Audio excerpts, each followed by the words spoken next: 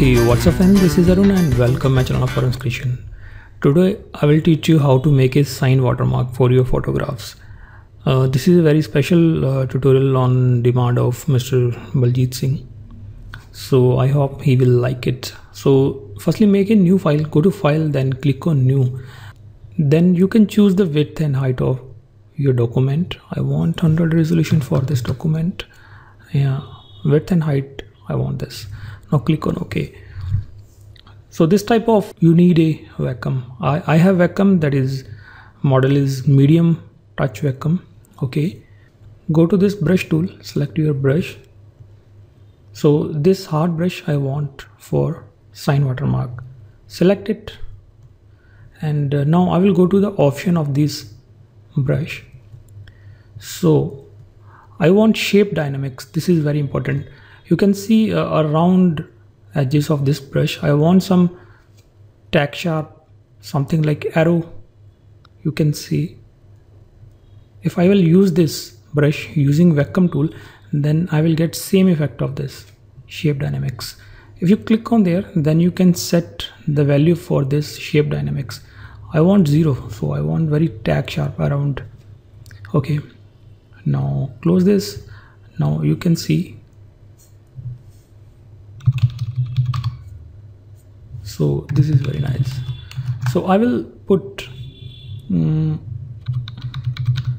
my watermark for this. So make sure you have created a new layer. So this watermark I want. Okay, if you want very smooth, just like a pencil watermark. So if I close this, this is all about the setting in the brush. Go to this setting in the brush, then we have this transfer. Now transfer, you have to control the pen pressure.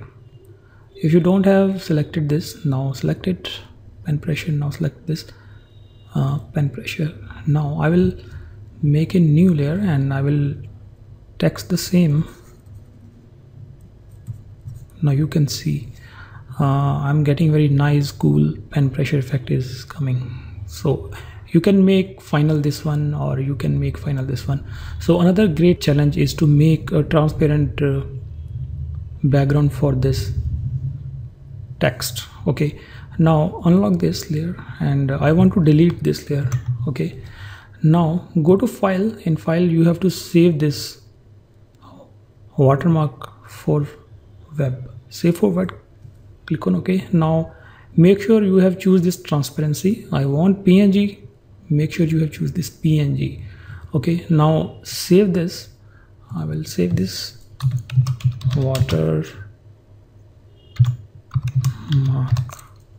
Okay, now click on OK. Now the watermark has been saved.